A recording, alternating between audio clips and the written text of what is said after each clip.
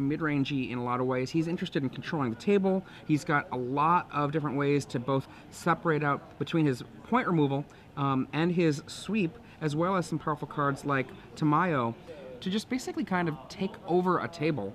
And what is he trying to do? Well, this is a deck that's targeted, I think, against Delver decks. And as these Delver decks are no longer the same deeply aggressive deck as they used to be when they were a Rune Chanter's Pike deck, I think he's well poised to potentially take down these slightly slower Restoration Angel decks. Yeah, he has a lot of awesome mid-range cards. He has the amazing Endgame and the Sun Titan Phantasmal Image Endgame. He has 4 Planeswalkers, 2 Gideon, 2 Tamiyo, 4 Lingering Souls to protect him. He has Ratchet Bombs, he has Oblivion Rings, Doomblade, Go for the Throat, Day of Judgment, Deadweight, Forbidden Alchemy, and Ponder to find it all, Mana Leak to shore up the weaknesses. This is just a deck with a lot of great value cards in it. A lot of cheap cards, too, that can help him get there. One of the things he's not doing is he is not running a full set of Mana Leaks. He's only got a couple, basically to keep an opponent honest. I know that back when I was running blue-white control, and I still kind of am a little bit, I was only running 2 Mana Leaks because it just felt like it wasn't good enough to run 4 anymore in a controlling deck. And again, Jeremy Dombek also only running 2. Now, besides these players that are playing to get some wins under their belt and hopefully take down the championship title here in Worcester, besides that, we also have another thing that we're going to be giving away, and that is our premium giveaway, which at the end of every game 1, we're going to ask a trivia question. Yesterday we gave away 3 free months of Star City Games Premium, and today we're going to give away, for this semifinal match, 6 free months of Star City Games Premium, and then when we get to the finals, instead of going with Premium, we're going to be giving the lucky winner a Gen Con badge, which is such an excellent prize. 4-day Gen Con badge. Yeah. So you get to go to all of it for free. So there are lots of Magic tournaments there, lots of other things to do too. And if you want to win that, we're going to ask you a question during the finals. But before that, we're going to ask you 6 months, or rather, we're going to ask you a question for 6 months of premium during sideboarding of this match. So make sure you're watching it. Jeremy Dombek on 6 cards, Dave Shiels on 7. And it looks like Jeremy is a little happier with his 6. And Dave on the opener. Looks like Image, Unburial Rights, Land. That's the full gamut of colors there for Jeremy as well. Wow, that's not a strong 6-card hand, is it? Well, I mean, he can drop a Image on, let's say, a flipped Delver to stem the bleeding, but pretty much what's going to happen with that Image is it's likely going to trade with a Gut Shot or a Vapor Snag really quickly, and I expect Jeremy is just going to drop it down ASAP just to kind of potentially, if he's fortunate, trade with some creature of Dave's, should Dave have the unfortunate draw of no removal, which Dave does have 2 Gut Shots, 3 Vapor Snags, 2 Dismember, and then, of course, his Ponders and all the rest of his cantrips. Right. And there's now, one of them. Yeah, Ponder right now, great card. Excellent at finding exactly what he needs. He has full knowledge of his opponent's 6 cards. He has knowledge of his 7 cards, and he can just really sculpt a game plan here based around what his opponent has. Now, one of the things we've been seeing a lot of people do that are running these, I want to call them the post-Jerry Thompson lists. Dave Shiels is one of them, is that a lot of people are really changing over to go to a 1 Thought Score 4 Gitaxian Probe, but I should say Dave Shiels is not one of them. He is sticking with the 3 Gitaxian Probe, 2 Thought Scour. I think that's a setup that I actually really like, given the nature of this deck as a very heavy Snapcaster list because of Restoration Angel. Right, a lot of times he doesn't want to play that main phase Snapcaster, but he still wants to get value out of it, so he has to actually have an instant in the graveyard to flash back, and Thought Scour does that so well. Jeremy with an Evolving Wilds, and Dave Shiels with a 2nd Ponder. Now, normally that Gitaxian Probe not so great in this matchup, but if he... Sorry, I'm not Gitaxian Probe. That Gut Shot not so great in this matchup, but depending on what his hand looks like, he might like to have it around. Now, if his hand is, unfortunately, Geist heavy, those Phantasmal Images look pretty good from Jeremy's side of the board. Right, and Dave does choose to shuffle the land Gut Shot away, looking for a little more action. Finds a Gitaxian Probe. That is an old swamp. That swamp is an old one. It's a classy swamp. Mirage. Yeah. Good eye, good eye. So it looks like Dave Shiels trying to decide which land to play here. And, oh, gonna go with the probe first. And Jeremy has added a land, a Seachrome Coast. So nothing too special going on there. He's looking for something like a Forbidden Alchemy, a Mana Leak, even a removal spell, a Lingering Souls, anything. Dave's just going to slowly build up his graveyard, his hand, get to where he wants to be in this game. And Jeremy will give him the time to do it, too.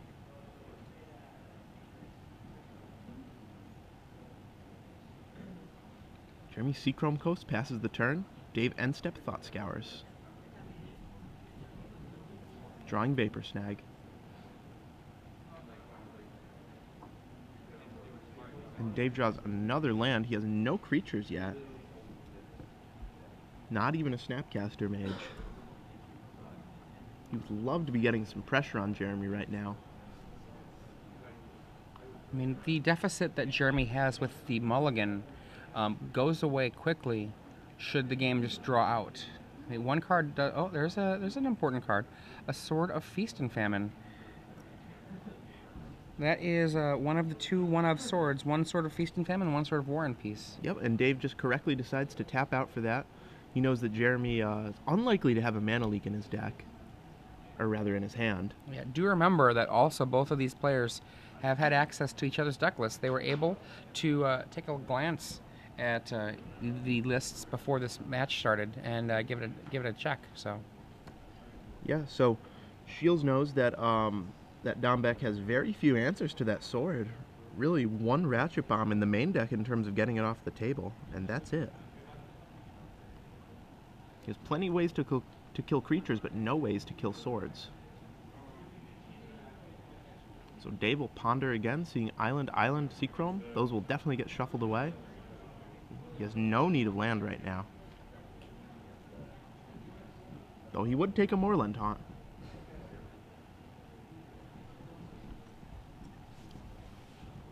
shuffle, shuffle, shuffle, shuffle, shuffle.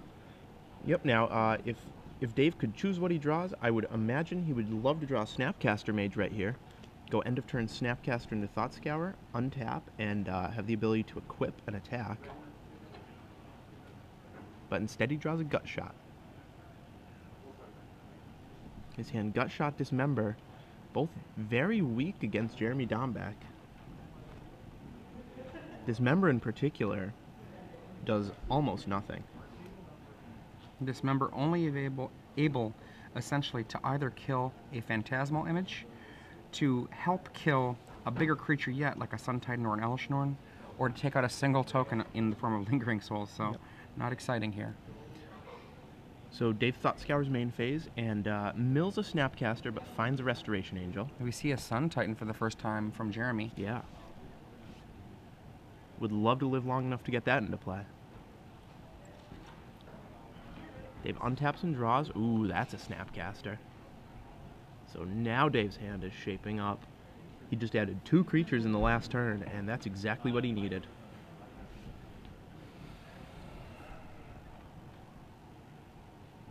Jeremy just draws another land. I don't think he has any removal spells for this end of turn creature.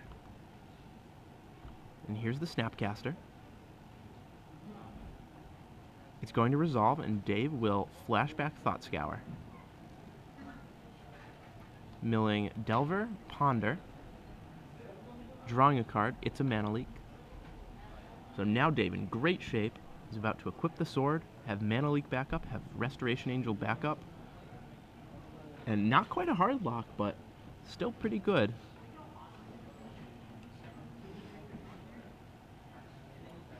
What do you discard if you're Jeremy Dombek here? Do you discard one of those phantasmal images? It depends how many lands he has. If he has extra land, I think there's an argument for discarding a land. It adds up quick. It does. And especially a deck like Jeremy's, he wants to hit every land drop. He has those 4 Forbidden Alchemies, he has the big Planeswalkers, he has Elesh Norn. And look at this, Dave Shiels floating some mana here. Oh boy. So he says, okay, sword trigger on the stack, float 2 white, 2 blue. Jeremy has to be scared of that. Unburial Rights. Saving that one for later. And now with his floating mana, what's he going to do with it? He could Restoration Angel and just play a Ponder here.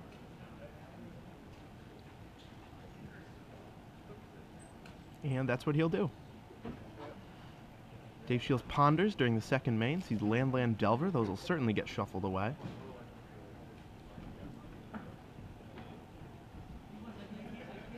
Right now, Dave has plenty of creatures. If he had an Evolving Wild, he might be likely to keep that Delver of Secrets. But he only plays that one.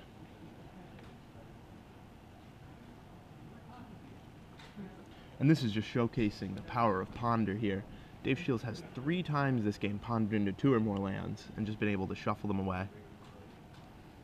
One of the things that's so scary about the way that the Angel deck versions work, the Restoration Angels are just so able to manipulate the deck for a mid and late game, even more than the old decks were able to. Now we're going to see Geist, it looks like. And Dave is well aware. Oh, never mind, he just equips. I was going to say that Dave's aware that Jeremy has two Phantasmal images, so that was a surprise to me. But no, he's just equipping here. Yeah, that probably makes a little more sense. Oh yeah, I'm much happier with that. Much happier with that. Here comes a Phantasmal image. We're probably going to see this attempting to copy the Snapcaster Mage. Yep, for Jeremy to do a little fishy pondering of his own.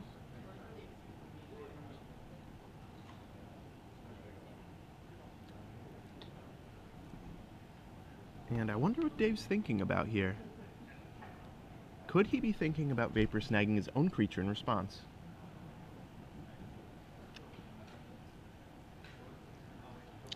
That wouldn't be unreasonable, I think.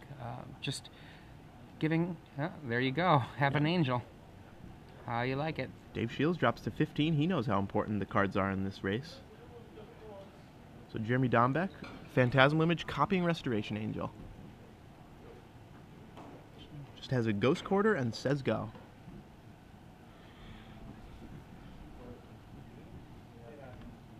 Luckily, Dave has that gut shot, be able to take out the 3/4 at a moment's notice at the cost of only 2 life. And that life is not particularly important to him right now. No, not at all.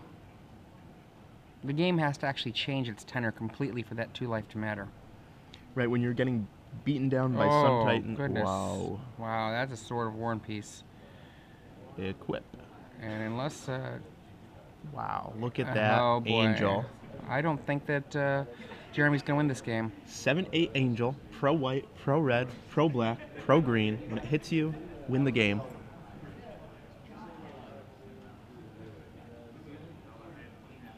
Jeremy here trying to figure out which card to discard still.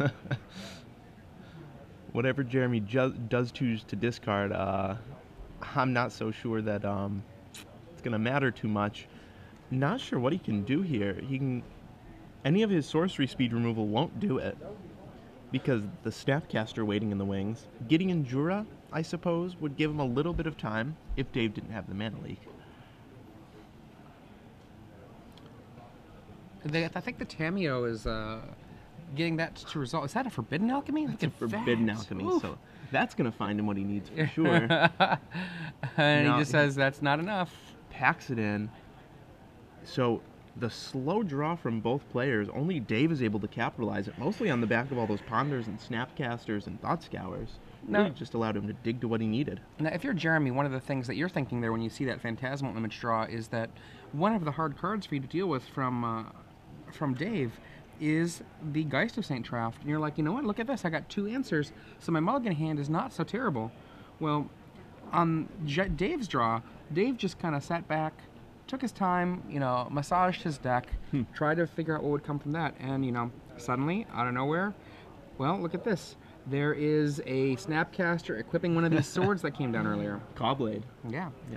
And so here we are. We've got a moment before these players finish their sideboarding. Yep. And in this time, we're going to be giving away some Star City Games Premium. And 6 months of Star 6 City Games months. Premium. Yeah, I won't use Jacob Van Loonen's terminology for this. He's got his own special way of reckoning time sometimes. But what we will talk about is that hashtag right there. You can see right there, SCG Premium. Yep, there it is. That's what you're going to want to make sure you have in your tweet to us in order to be eligible for the prize. Now, the way that this works, we are going to ask you a trivia question, and in response to that, you're going to tweet us the answer, and essentially, one of those lucky people is going to be fortunate enough to get 6 free months. Yeah. And of Star City Games Premium. I think that's an excellent prize. Yeah, and I'm going to ask you guys this question. Now, you have to get the answer in before these players are done with their match. It doesn't matter when. Just make sure you use the hashtag SCG Premium and get it in before that. So, in California, yesterday, the World Magic Cup qualifier was held. Well, one of them anyway. And it was won by a pro player. Who was that pro player? I'm going to give you a hint. It was a member of Channel Fireball. Popular player. If you want, you can look it up on Twitter. It's there. But which player won the World Magic Cup qualifier? Okay. And I'm going to give you another hint. Yeah, this is a pretty tough one. This player is often known by their initials. Ooh, so okay. That's a very big hint, and I understand that's a big hint. But, you know, seeing as this question might be something that can be harder for some of our players that aren't as tapped into the Magic world, can I give you that extra little hint? We can go back to our sideboarding. Sideboarding for Jeremy Dombek. You're down a game. You know your opponent doesn't have, does have some equipment. I think you're going to have to find that room for that Divine Offering to come in. Yeah, definitely. As we saw that game, he's very, very weak to those equipment. Yeah, and also I would think that one of the things you're going to want to do is make sure you get room for your negates. One of the most valuable cards I had found in the controlling decks versus various Delver builds was negate, mostly so that you can fight for 6 mana over the day plus negate in order to protect you from their mana leak. Right, because oftentimes that 7 mana is just a little too hard to come by. Yeah. 6, on the other hand, is very doable. Yeah. Now some people, they actually feel like what they want to do instead is they want to not go for negates in this matchup so that they can have a card like Mana Leak in order to try to stop some of the more expensive spells. But I don't know, in my experience, it hasn't been as effective as it has been to have negates. So. Well, both players can see the sideboards just like you said, and Jeremy can see that Dave Shiels is siding in Consecrated Sphinx, and if there's one thing Negate isn't very good at, it's stopping Consecrated Sphinx. This is true. However, you know, with the Doom Blades and Go for the Throats, he's only got one of each. You know, that's, I think, one of the paths that he can have to fight that. But with only one of each, and I don't see any other instant speed creature removal on the sideboard, he's primarily looking at the sorcery speed stuff with cards like Day of Judgment and Oblivion Ring. Right. Gideon Jura can kill a Sphinx in a pinch, though he'll have already drawn 4 cards. It's really just a really tough card for both of these players to deal with. Jeremy's sideboarding too as well. Now, I have to imagine we'll see him bring in the Surgical Extraction. It's a card that I really don't. I used to not like it against Delver at all, but now with the Restoration Angel Snapcaster combination, with the ability for these decks to play for the long game, especially often casting something like 6 Ponders in a game, you have to get rid of those Ponders. In effect, countering a Snapcaster. I still struggle with it, honestly, because, you know, like, it feels as though unless you get more than that, that sometimes it just is too anemic. The subtle advantage of the Snapcaster is a big deal, and at the same time, Surgical Extracting is costing you a full card, and so, like I said, I still struggle with that. I know that previous to Restoration Angel, I didn't like that as a choice. Now I'm not so sure, and I don't know if things have changed enough to make it the case. Yeah, I definitely used to not like it at all, but now I think it might have changed. So Jeremy on the play, both players on 7 cards. Jeremy 2 lands, go. Dave Shiels just 1 right now. On the other bracket, Matthew Costa is up game 1 against Sean Herr. Matthew Costa up game 1 against Sean Herr. Yep, trying to continue his Delver domination here. And here we see a Ponder gets negated by Jeremy Dombek. Probably realizing how the last game went, realized how out-carded he got. Card selection, last game was just everything. Jeremy untaps, plays a Ghost Quarter, plays Lingering Souls. This is a very important card for Jeremy. While Dave Shiels does have access to Sword of War and Peace, the Lingering Souls not only can, with its first cast, hold off a flipped Delver, but it also has the ability to really answer a Moorland Haunt.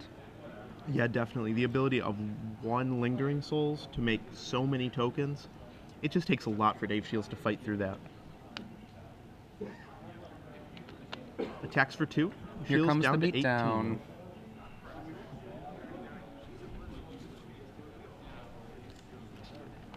Dave Shiels, you see there with his trusty Consecrated Sphinx in hand. Card we've seen him side in just about every single match. And a Mana Leak for the second Lingering Souls, which is not flashed back, but a fresh one. And these are the kind of draws that are so scary for the Delver deck. 2 Lingering Souls, backed up with a few pieces of removal, a few pieces of counter magic. The game can be over so quickly. And Dave would love to have something like a Restoration Angel here just to stem the bleeding. Doesn't quite need it yet, but he'll need it soon.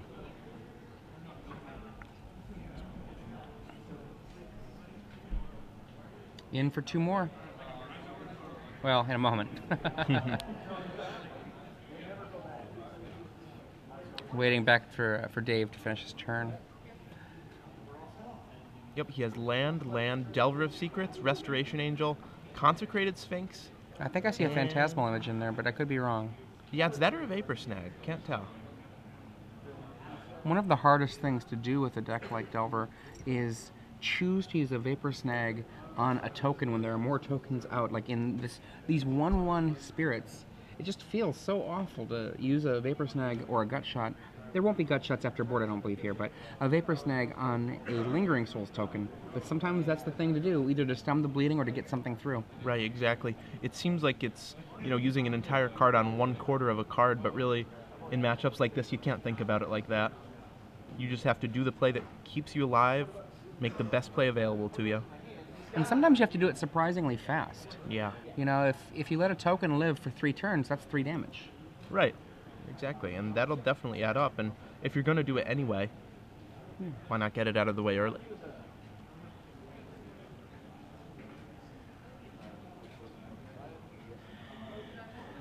So a tweet from Aaron Forsyth. Hurry, everyone. Switch back to Sword of War and Peace. Latest instructions. Oprah's Deck Club. At Jerry T. And here comes an angel eating up one of these spirits. Resolves most easily. And we're going to see a double flashback, I believe. Wow. Boom, boom. That is 5 1/1 spirits facing off against 1 3/4 angel. And if Dave Shiels actually follows Aaron Forsyth's advice and has a land and then a Sword of War and Peace, that could be actually particularly devastating for Jeremy unless he has a fast response to it. There's the 5th land tap. Delver. Just a Delver. He would have loved a sword there. No dice, though. Dave Shiels only plays 1 between the main deck and the sideboard. 1 War and Peace, 1 Feast and Famine.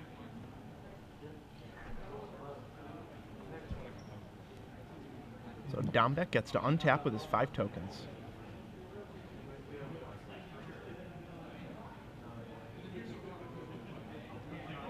Looks like he does have a Gideon in his hand. 3 mana. The O-Ring. Ooh. Mana available for a Mana Leak here. Yep, Dave Shiels with the Vapor Snag. He can snag his own angel, but that would mean he's taking 6 this turn. Take 6. 1 from your own Vapor Snag and 5 from these tokens. So Dave Shiels drops to 11. And if things continue as they are, I'm not sure he's going to win this race. End of turn, Vapor Snag. Interesting that he chose to take that extra damage here. Not sure what he's playing around.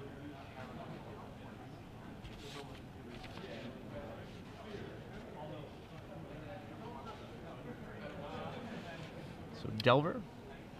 Hey. Flips revealing Mana Leak. Now, if you're wondering what the Oblivion Ring is doing in play, Dave did wait for it to target his Restoration Angel so that it wouldn't sneakily take away his Insect. So once it's targeted, then he chose to Vapor Snag. So Dave Shiels, Mana Leak, and Angel in hand.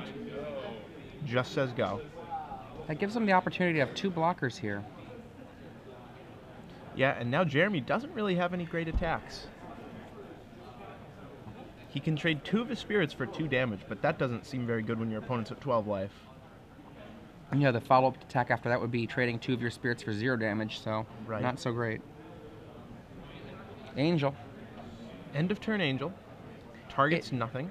Officially it targets the Delver, but it doesn't activate the ability. Right. I mean, if that was a Phantasmal image, then it would be forced to kill the image. This is true. Let's wait your hand. Oh, Gideon Jura. And a mana. Next turn, it'll be protected from a potential mana leak. Yeah, which Jeremy knows Dave has. Draws off the probe. Let's see what he gets. Vapor Snag number 3. Now, interesting to note, most players run the full 4 Vapor Snags. Dave Shiels only 3.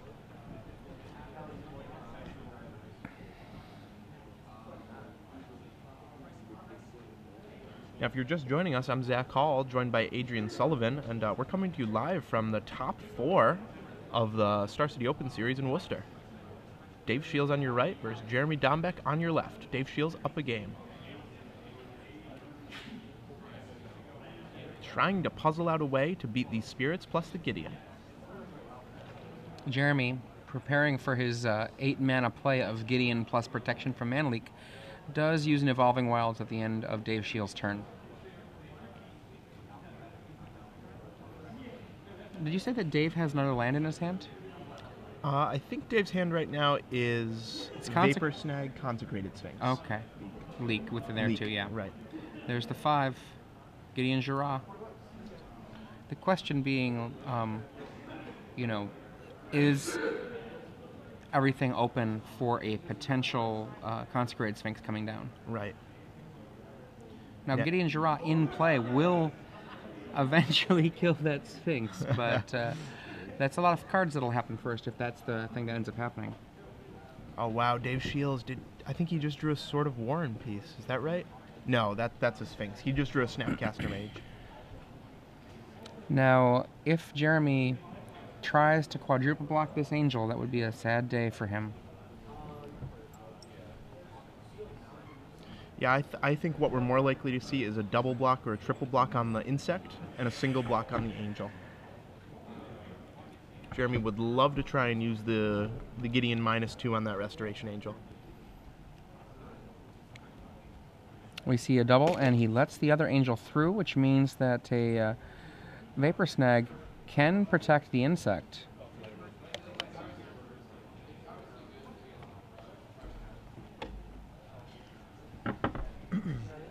I'm not surprised to see Jeremy only blocking with 2. Dave has gone through 2 of his 3 Vapor Snags, and if he has the 3rd, that's fine. If he wants to use a Snapcaster on a Snag, that's fine. He just doesn't see the risk in only blocking with 2, I think. Usually in a spot like this, you have to block with 3 just because the risk of getting blown out by a Vapor Snag is so high. But in this case, he doesn't have to.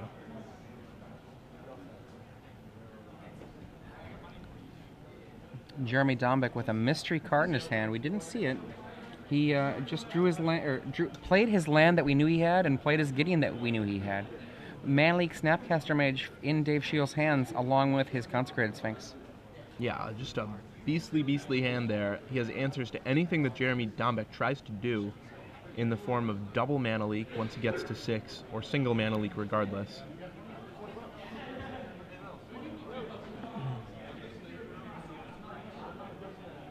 I think we're going to see a probe here. What you got over there is my guess. Oh, wow. Looks like Ponder. Oh, Ponder. Looking for a land, because he has not laid one yet this turn. Whiff. Oh, no, is that a Moorland Haunt? Oh, Moorland. Wow, look at that. Moorland Haunt, Restoration Angel, Thought Scour. That's pretty solid. I can't think of what he could ask for more. The land he wanted was definitely Moorland Haunt. And Restoration Angel, one of the best cards against Jeremy's sorcery speed deck. I think he's going to bury that Angel and then scour it away. Oh, never mind. It looks he had the order set up to do that, but he's changed his mind. He's going to go with Angel and then scour. Yep, he maintains that. Drawing Moorland Haunt. Laying Moorland Haunt. Saying go. So Dave Shiels just continues to show us the power of this Delver deck. Seems like he has all the card manipulation, all the card advantage, all the answers. And that was a land that Jeremy was holding, and looks like he has drawn another land. Is that correct? Or is that another spell? Ooh, we'll find out. I can't quite tell. I think that might be a Forbidden Alchemy there. Oh, that would be pretty solid. Yeah, that's a great draw for Jeremy. He has plenty of mana, just nothing to do with it. Yeah, that is an alchemy. Carefully selecting his mana. And there it is, Forbidden Alchemy. Jeremy, not concerned with graveyard order. Not at all. It does not matter technically in Standard, but I just can't help myself. Jeremy's a pretty new player. I think he started playing about 3-4 years ago. Started playing PTQs 2-3 years ago. We see an image, a Lingering Souls, and a land go to the yard. I think we're going to see Gideon murder an angel. Yep. Angel down, out of heaven, into the graveyard. Is that another alchemy? That wouldn't surprise me if that's what he took. And it looks like we're going to kill that Moorland Haunt with a Ghost Quarter. Wow. So Dave will float a colorless mana.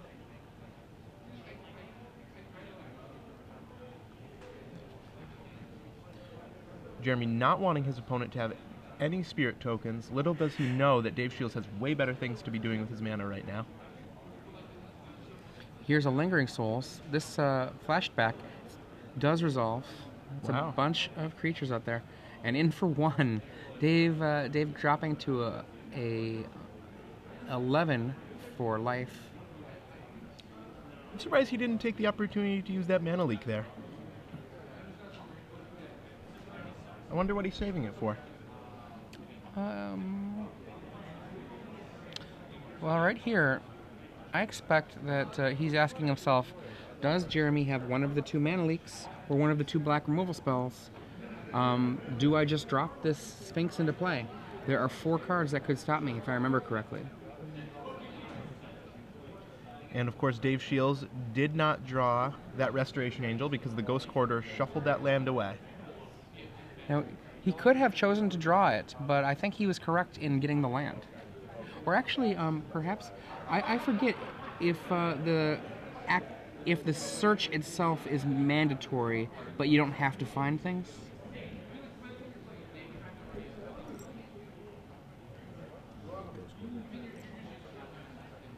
I'm just going to have one of our judges out there figure out what that is for us, and we'll let you know in a moment. I feel like there was...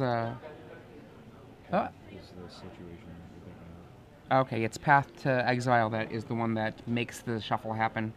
And look at that. Wow. There it is. Dave goes for it. And right there, I think that might have been the crux of the game. The Consecrated Sphinx comes down and is immediately finished off. Yeah, super, super important for Jeremy. And look at this. Gideon actually on the aggressive. Gideon coming in. That's never a good thing for the Delver player. Now, originally, Gideon was going to be a card that was going to have power and toughness equal to the loyalty it had. But that took too much text, so... These Planeswalkers already have a ton of rules text on them.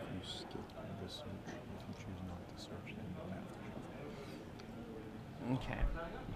Yeah, the shuffling is contingent on the searching with Ghost Quarter. It was a Path to Exile that made the search happen regardless. So, back to this...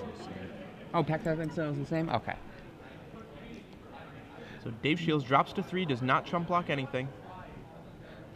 And draws a Geist of St. Traft for his turn. Geist makes a good blocker right now. He does have a Restoration Angel in hand. Is there a Vapor Snag in Dave Shiels' graveyard? I believe he has one in his graveyard. So between the Snapcaster and the Restoration Angel, yeah.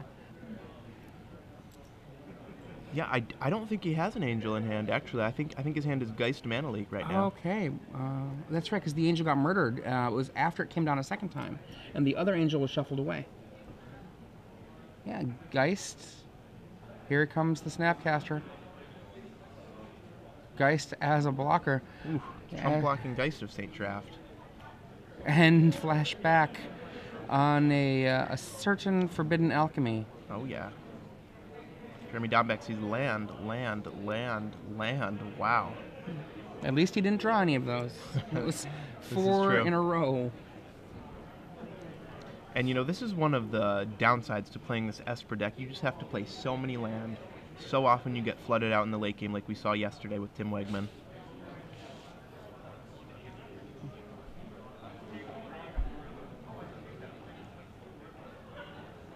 Yep, makes it a creature. Comes in. Geist has to chump. Geist of St. Draft down? Yep. Dave Shiels falls to 2. 1 swing away from death.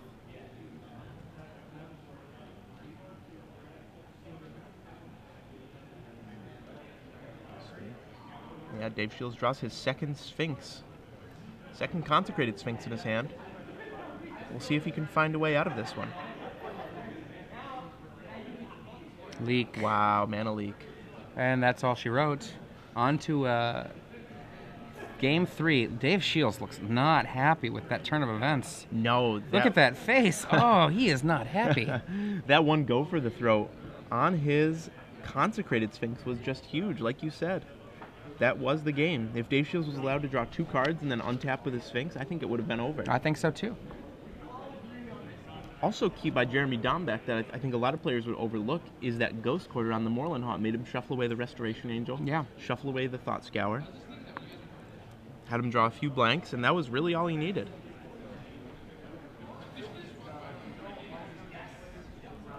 So do you think these players will be changing anything about their sideboard for Game 3? Dave being on the play, Jeremy on the draw? Maybe timely reinforcements for Jeremy, something like that? On the draw, a timely does have a little bit more value for Jeremy by far. He knows he's playing against a Geist deck, and a timely, if your opponent hits you with, say, a Delver early, that's going to be a fast clock, and a timely is 2 more attacks from a Delver in order to come back, as well as being able just to stop a Snapcaster from being able to be on the aggressive and make also the Geist have to sit back. So I actually do like timely after the sideboard. Now, one thing to think about, though, is that those timelies become far less valuable as the game drags on, and the cards like Restoration Angel and Sphinx take over. Right. It seems like Jeremy knows that Dave is going big. He saw the Sphinxes. He saw the Restoration Angels. He knows about those. I'm not sure that we'll see him. I think maybe against a less experienced blue-white Delver opponent, Jeremy might bring them in. Someone who wouldn't be bringing in the Sphinxes, wouldn't be bringing in anything like Sun Titan, Frost Titan. But Consecrated Sphinx just embarrasses timely reinforcements, frankly. Yes. Now, if you're just joining us, we're coming to you in the top 4 of the Star City Open in Worcester. I'm Zach Hall. He's Adrian Sullivan. Hello, hello. We are covering this match. These players going to a Game 3. Dave took Game 1. Jeremy stole Game 2. Not stole. That's not a good word. I would say he earned Game 2. I mean, his deck has only the 4 cards that would have gotten him out of that situation, which is Mana Leak, Doomblade, Go for the Throat, 2 copies of that Mana Leak, and he had the one, and he found the other shortly thereafter. So right. Now, sort of an interesting card in Jeremy Dombek's deck, 1 Deadweight. It's just not a card I would have expected to see standard play. Well, actually, Deadweight has been seeing a lot more play in the Sun Titan builds of these decks. Remember that when Sun Titan brings a Deadweight into play, it doesn't actually do the traditional targeting. The aura just gets on something. Right. Which means that Sun Titan Deadweight can actually kill an endless stream of Geist of St. Draft should you have some sort of strange Geist engine. Perhaps a Geist on a Soul Foundry. Something like that. Looking ahead to Legacy, of course. Or you are simply poorly timing your activation of Mimic Vat so that you always fall prey to the Sun Titan. You'd think after the first time that wouldn't happen, but Well, we've seen stranger things. You know, it's just you might want the game to be more exciting. Right. I see Noah Schwartz here amongst many other people. Oh, wow. Noah, a top 8 competitor with Team Mythic's green deck not so long ago. I was happy to be a part of that crew working on that deck. And Noah, previously from Chicago, now out here going to school, I believe. Yeah, he is. So, he is. Not sure where. Yeah, you know, I didn't see him at first, but then I spotted the beard. It's a dead giveaway. For a second, I thought I saw Brad Nelson, but that is not Brad Nelson. Oh, I do see the resemblance there. For those of you who are at home, unable to see all of the people that are suddenly filing into the room, we're getting rapidly close to the Legacy Open's beginning, and registration has just started for the Legacy Open. If you are in the Worcester area, you should run, not walk, to the nearest vehicle, and then get here quick to get involved in my favorite constructed format of all time, Legacy. Yeah, you have about an hour to get here, hour to sign up, and the prizes are great. $2,400 to first. Yeah, I mean, obviously, standard 500 people. That's a lot of people. That makes for a hard tournament. Usually, our Legacy events are much smaller, and one of the things, if you are a seasoned Legacy veteran, one of the things you can expect to do, come here and play against people who are likely to be less experienced than you. I mean, that's just the way it works when it comes to Legacy. There are going to be people who are really, really up on their Legacy game, but a lot of people, they're going to be playing a deck that someone gave them, and that's going to be how they're going to run it. Exactly. I mean, when you're playing Rug Delver for the first time, that's a hard deck to play. That's one of the hardest. You have to time so many things right to win matches with that deck, and if you don't, it's very tough. Yeah, I mean, I think I mentioned yesterday playing against Rug Delver. I'm on the play, and they ponder turn 1, and I wasteland them on my turn 2 with my 1 land to their no permanence. And me choosing to wasteland them down to no permanence with me having 1 land, that was a mistake that cost me my match at the last Varsity Games Open Series I was at. That's the kind of wonderful thing I love about Legacy, is just that level of detail to choices. Now back to this match at hand in this format. Standard, Dave Shiels opens up with Island into Ponder. Yep, he sees Plains, Mana Leak. And we'll see if he chooses to keep these. The ineffectiveness of Mana Leak versus Jeremy going late was made pretty obvious last game. That said, it's still a pretty powerful card in the early game. We'll see what he chooses to do with these. Decides to keep them.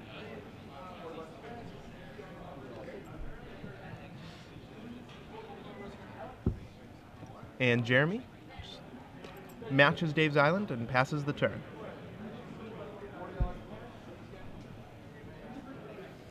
Trying to place that island. I'm not exactly sure. Is that a Portal 1 island? Portal 1. Am I right? Maybe Portal 2.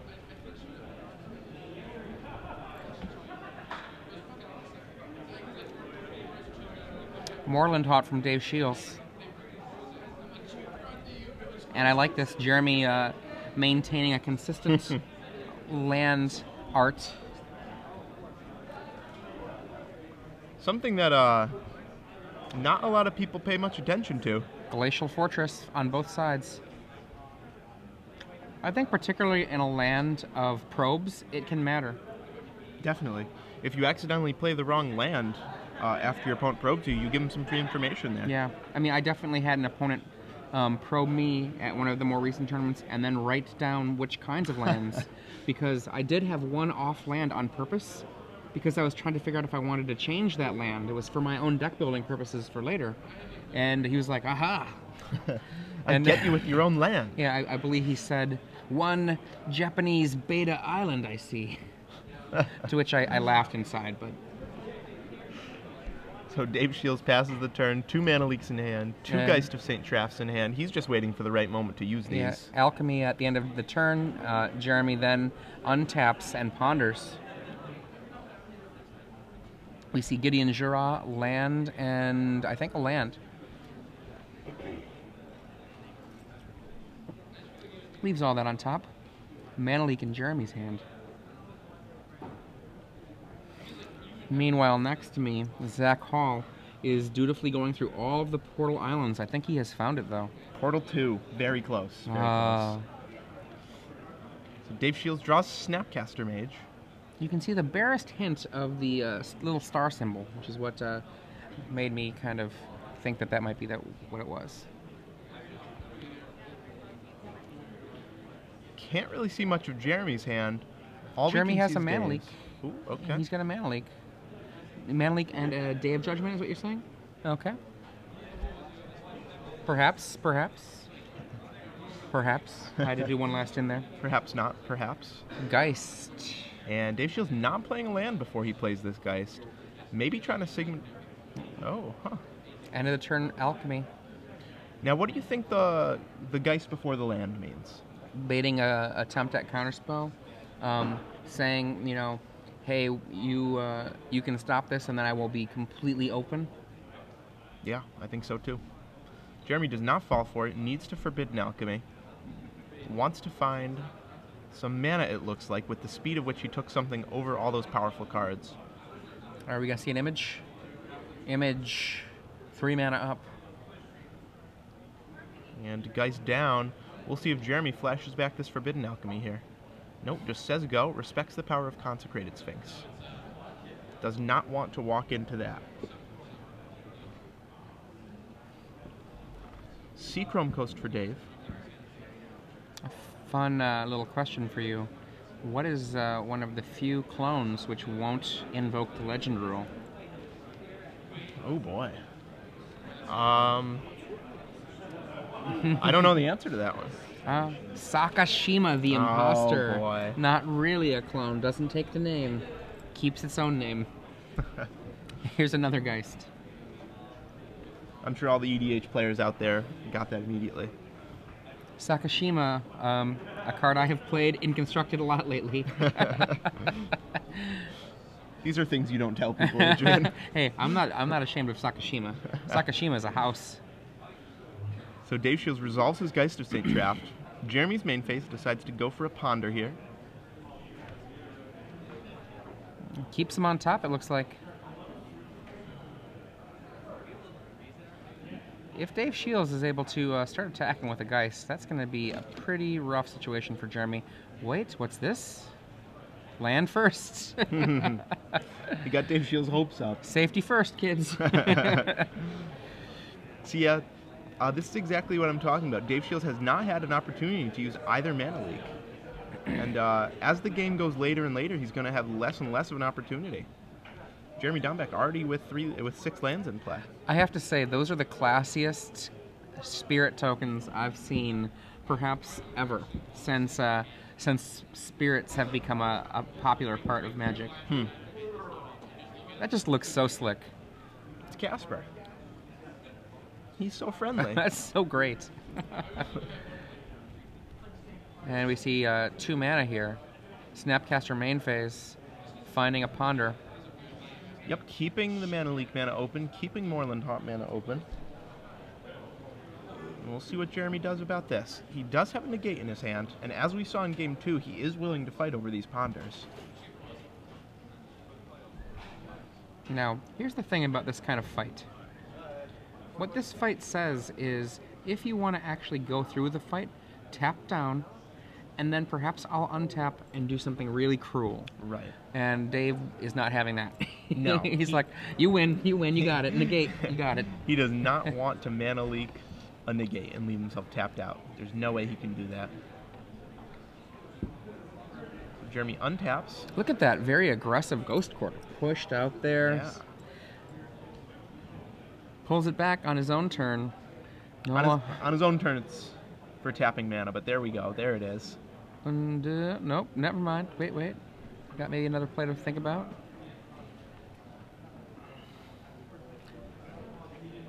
He looks again. 1, 2, 3. Is this going to be the first Lingering Souls? Ooh, timely. Look at that 1 life differential. It won't take very much for Dave Shiels to change that to a 0 life differential. No, but also Dave Shiels knows that, or rather, Dombek knows that Dave Shiels probably doesn't have Gut Shot. He won't be dismembering his own token. It happens. That is 6 life, 3 1/1s, and yeah. That's just a huge swing, isn't it? And the thing about that, we talked about this before, in a different moment in the game, that card would be completely dead. Right. Even if it produced the tokens and the life, it would still be dead because in a different moment in the game, that would be what the game isn't even about anymore. Dead weight afterwards, trading that Snapcaster for a ghost. And Dave Shiels has 2 Flying Spirits, Jeremy Dombek 3 ground-pounding soldiers. You know, I always rooted for the evil ghosts against Casper. Wow. Yeah, I know. I'm not going to say anything here. In for 2. Let the viewers decide what that means. Jeremy Dombek falls to 23. Dave Shiels, Delver of Secrets. Insect time. Jeremy untaps. Draws his card. It immediately goes to the back of the hand. Take 3. Who is the beatdown? It's an open question. It looks like Dave Shiels, even without a flip, is going to be doing more damage. But Jeremy's soldiers don't really interact well with Dave's spirits, so here they come. Yeah, and here comes a Lingering Souls. Flashback. Dave Shiels can't fight over that. And now he's got some flyers of his own. Spirits everywhere. 5 power. Now, if Dave Shiels cast a Mana Leak right there, I'm not so sure that Jeremy could afford to pay. I think you're right. I don't know if Dave thought about it, though. I would be willing to bet Dave thought about it.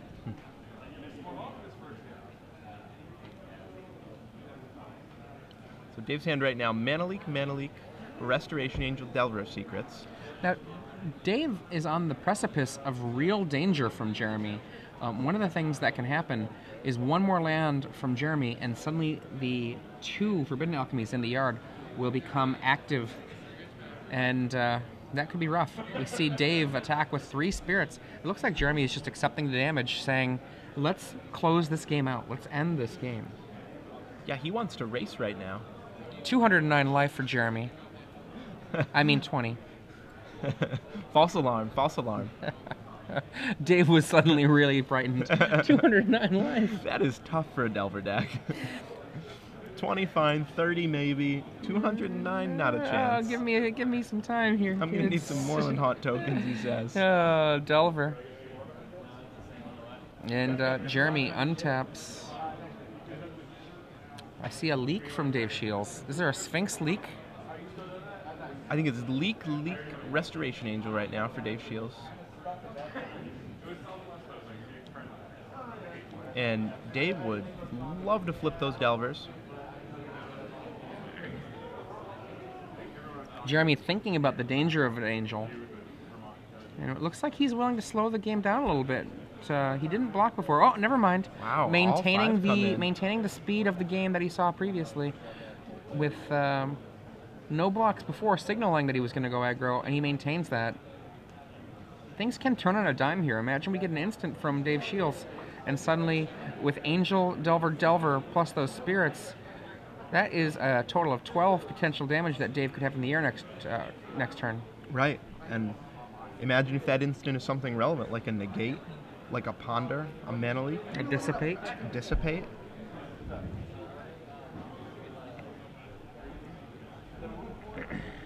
And Dave thinking hard about this, trying to figure out why Jeremy is attacking with all of his creatures. Ultimately decides to block with 1 Delver. Takes 4, falls to 13. Are we going to see another Lingering Souls? Wow, that would be huge. And the 7th land. Leak, Angel, something. Sphinx? Leak. Leak, Angel? Leak, Angel. Okay. Which is why I was saying earlier, I'm surprised Dave didn't try and leak that last Lingering Souls. Maybe try and represent a Consecrated Sphinx. But he lets it resolve, and we'll see if he Moreland Haunts at his turn. That Delver is going to potentially become another spirit.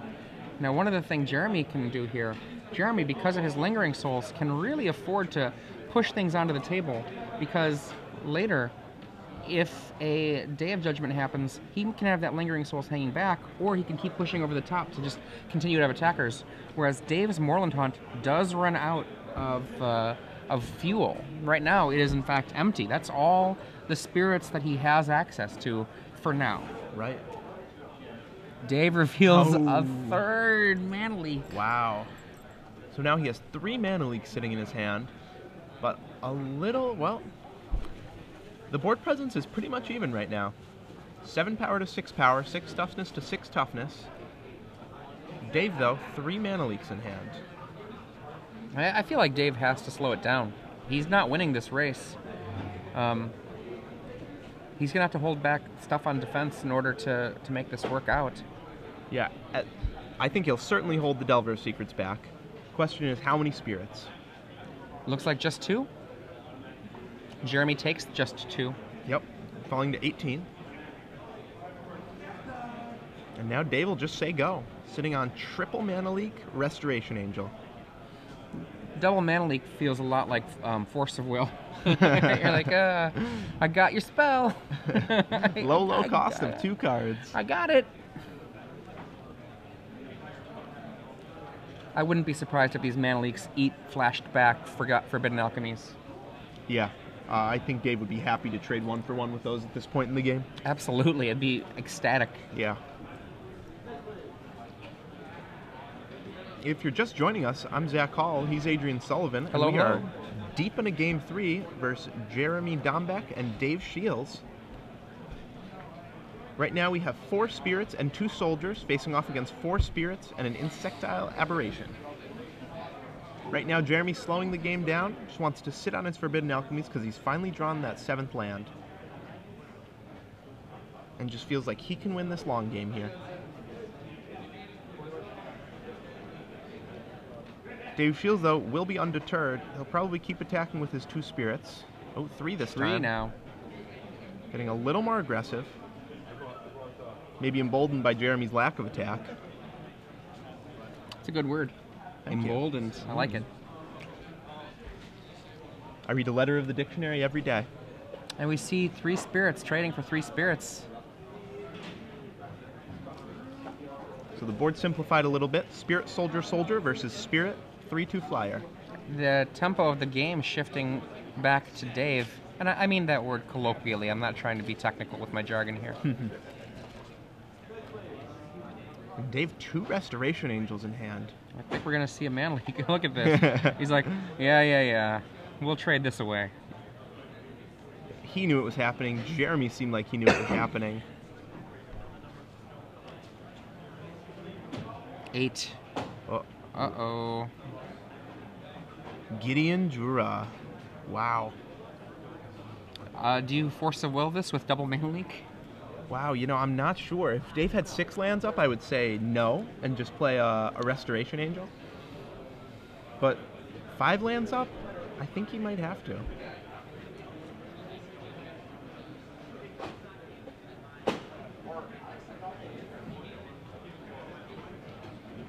If Dave does double Mana Leak, Jeremy can follow up then with a Lingering Souls flashback from the yard. Right. Well, if he Mana Leaks, he'll probably pay 3. But I'm saying if he... Oh, yeah. You're correct. Pardon me. And Gideon resolves. Dave unwilling to get rid of 2 Mana Leaks in order to stop it. We're going to see end of turn Angel here. Oh. Boom. Surprise! From the clouds. Ponder. Dave wanting to find a removal spell for that spirit. If he can remove that spirit, then that means he can do 7 to Gideon. Right. Looks like a shuffle. Yep, we'll see what he can pull off a random card here.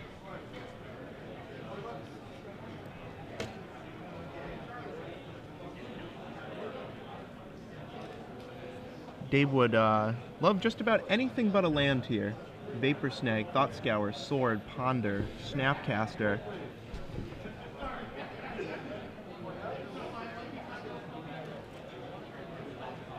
Not sure what that was. I still see the 2 leaks. What else we got? 2 leaks. Geist of St. Traft? Something. Here come all of the creatures. Looks like a spirit hops in the way of an angel and 4 to Gideon Girard, dropping down to 4 loyalty. So Gideon will be able to assassinate a creature if it so chooses.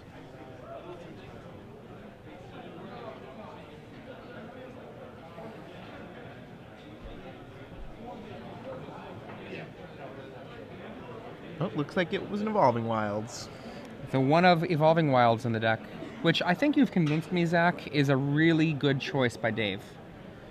Yeah, it seems like each time he draws it, the opportunity cost is not very high, and the potential upside is just huge.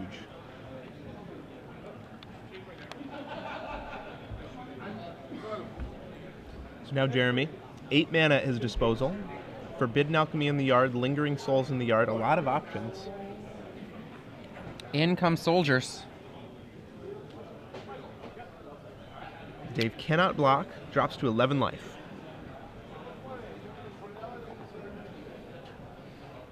Jeremy's going to flash back that Lingering Souls, it looks like. Oh. Ratchet Ooh. Bomb. Wow. Ratchet Bomb is pretty okay. He says, attack me, guys. Shows some patience with that Gideon, doesn't choose to -2 on the Restoration Angel like I think a lot of players would. Respects the possibility of another Angel. And Dave here is getting an 8th mana into play. This means that in theory, if he draws a land, for example, he would have 9 mana later on for a Sphinx plus mana to pay for a mana leak. Right. It also means he can cast Angel and double leak.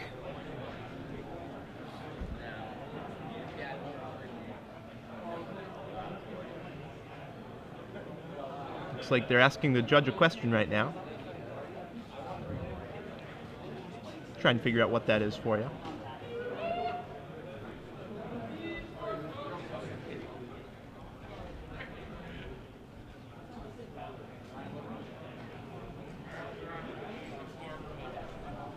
Now, if you're Dave Shiels, you would love a Consecrated Sphinx. You would love another Angel. You would especially love a Snapcaster Mage.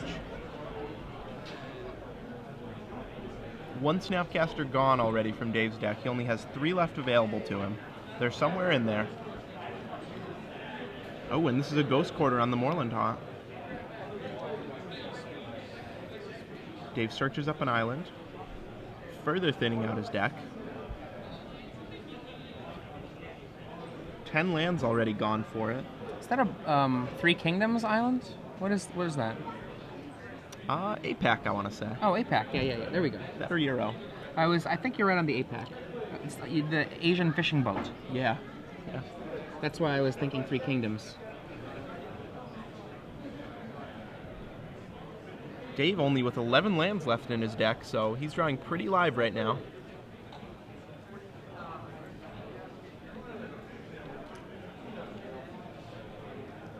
An Angel. Using his floated mana, that's why it looks like he's tapping 3 for that. He floated 1 off Ghost Quarter. Leak.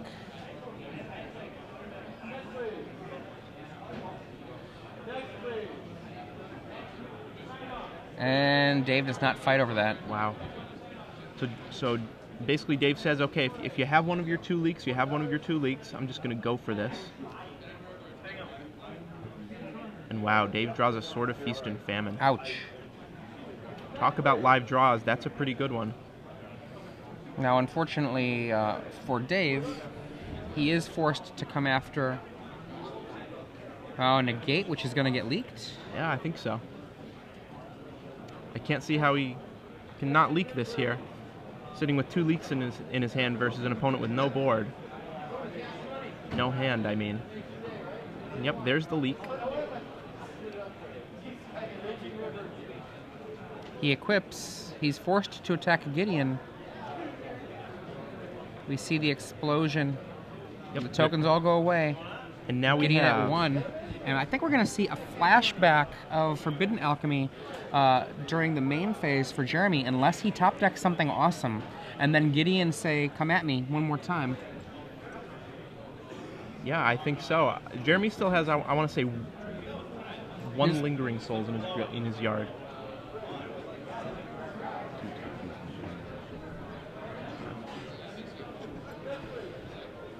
One, 2 Lingering Souls. Yep. I believe that's his last Lingering Souls. 2 left in the deck, but none left in the yard. And must attack Gideon is something to think about, or alternately hit you to 5 and have 2 blockers so that if you come back, hit you to dead. Right. And he says, let's go aggro. And oh boy, just has a Lingering Souls handy. Or not Lingering Souls, a Forbidden Alchemy handy. Wow, so takes Lingering And Souls. casts another Lingering Souls. So Dave Shiels Oh, goodness. needs something big here. Sword of War and Peace would be pretty good. Yeah, it would. But that's a Geist of St. Traft. I don't think that's going to do it.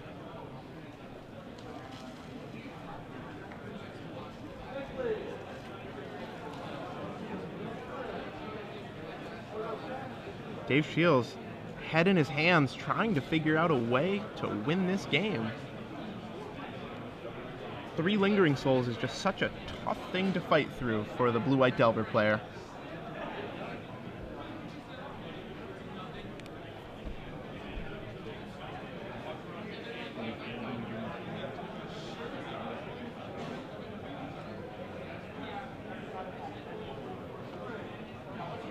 Yeah, you know, if that sword was a War and Peace, I think this game would be a little different.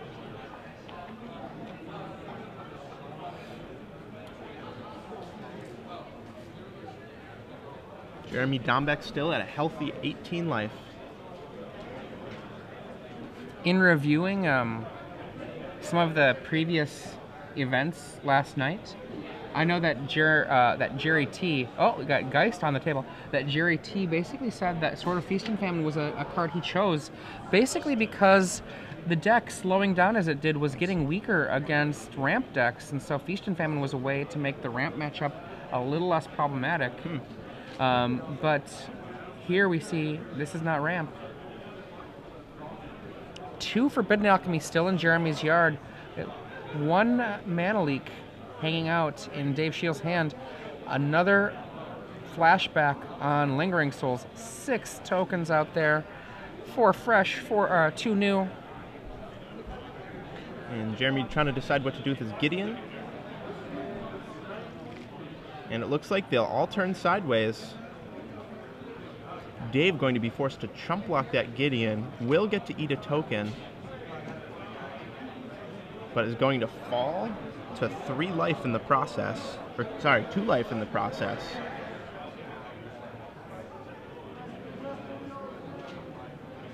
And Glacial Fortress for Jeremy. Just lays it out there. And that's it. Dave Shiels concedes. Jeremy Dombek wins 2-1 over Dave Shiels in what was a very, very close match.